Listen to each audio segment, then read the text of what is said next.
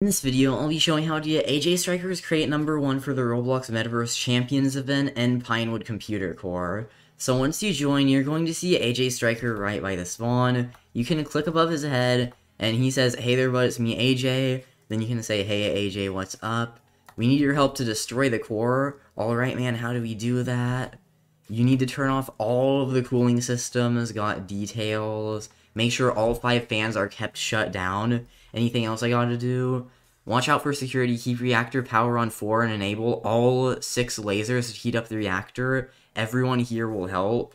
Alright, I think I'm ready. I'm ready for Meltdown, and the prize. A loot box will come after the big explosion. It's time to nuke this facility, good luck.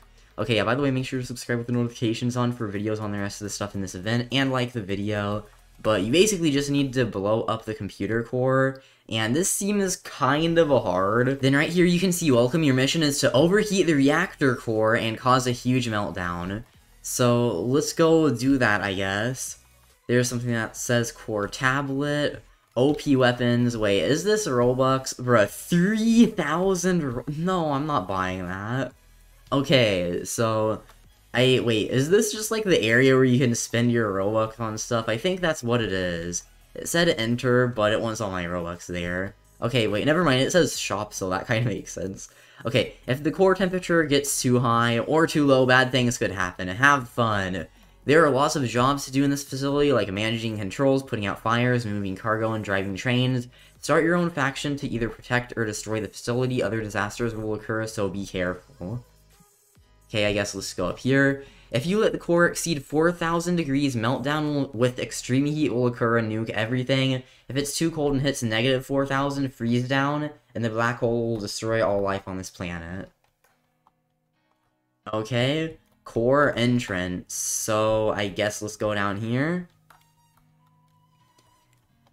Okay, then there are some areas on the ground that lead you to places, and AJ Striker basically said to do everything that you're not supposed to do to keep the core exploding.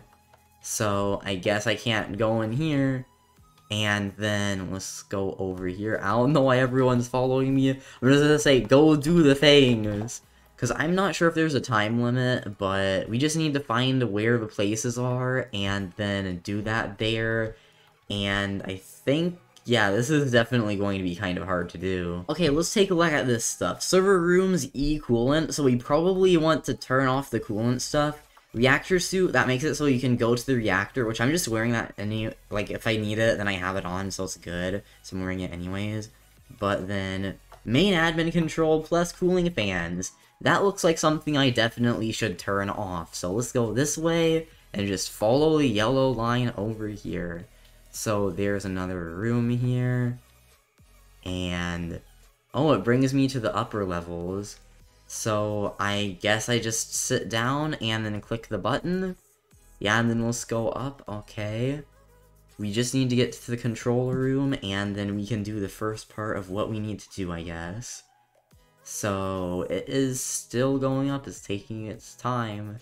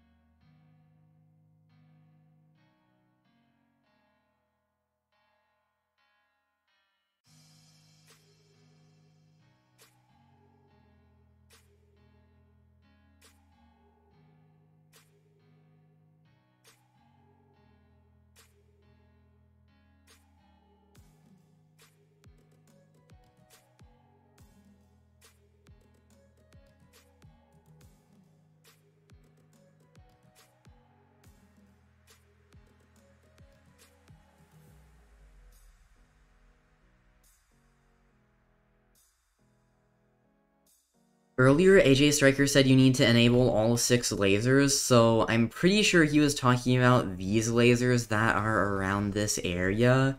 So if they're not lasers on the core, then just press the button so that they are. Like, this one is currently off, maybe because I was seeing what would happen if you pushed the button, but I gotta turn it back on now. And I don't know exactly what this does, I'm gonna push it though. And we just gotta overheat the core, I think that makes the core angry. Yeah, we're at 1,600 degrees right now, so we're almost halfway there. And in the part I sped up, you just need to do what I did, where you get the hazmat suit so you can go down here. Or at least some people in your server will know what to do. Some people might just click the buttons randomly and turn everything off when it's supposed to be on, and turn everything that's supposed to be off on, and just like mess everything up. So it might be better to do in a VIP server if you know exactly what to do. So if you're watching this video right now, I guess, like, if you just want to do this easily, then join a public server. But if you want to try to do this and public servers aren't really working out for you, then do it in a VIP server. Wait, are VIP servers here free? Let me just... Oh, VIP servers are 100 Robux. Yeah, again, recommend doing this in a public server, but my VIP server will be linked in the description. I think what AJ Striker said earlier about security guards are only going to be in public servers. Like, and they're not talking about NPCs, but there will be people that are the role of security guards, so they're maybe gonna try to stop you or something. So, well, no one's probably gonna try to stop you, because most people playing right now are just trying to get the crate. It's almost at 4,000 degrees, so now it is time to escape. So, I just need to find my way out. I climbed all of the trusses, and I'm pretty sure it's 4,000 degrees now. Okay, it says, warning, core temperature too hot, activate coolant and cooling fans, disable boost lasers and reactor power. Nah, I think I'm gonna leave that on. So, I guess I can just, like, go this way, and I just gotta go back to where I was before, so I can, like, go over to the spawn where the trains were. Wait, couldn't I just reset and it would be, like, way easier? I just reset, so now we gotta teleport to the cargo train, so there's a teleporter right here. And I guess you can just sit on the train. The trains are gonna take you to an area that you just go through the door right there, and there's a hallway. Like, you just wait on the train, and then it's going to bring you here. And I guess we just wait in the launch control room. After waiting here for a few minutes, it put up a timer on the screen that says 160 seconds left, so I guess we just have to wait a few more minutes. I waited for the timer to be gone, and now the screen is shaking a lot, so I think it is about to explode. And I don't know how long that's going to take, but everything is turning red.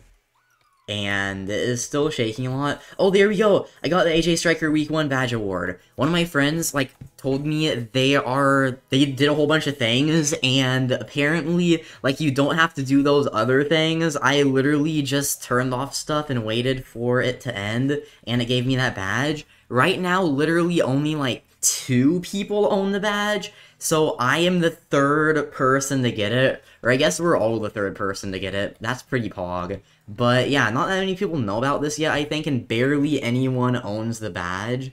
But by the time this video is up, maybe more people will own it, I don't know. But this took kind of a long time. It was about maybe 30-40 minutes, I'm not sure. But make sure to subscribe with the notifications on for more videos on this event. Like the video, join my Discord server, links in the description, follow my Twitter at Telanthric, use star code Telanthric to support my channel, and linked in the description is a playlist called Roblox Metaverse Champions Guide that has all my other videos on this event on it. So if you want to get more crates, then check that out. But thanks for watching, and I'll see you all in the next video.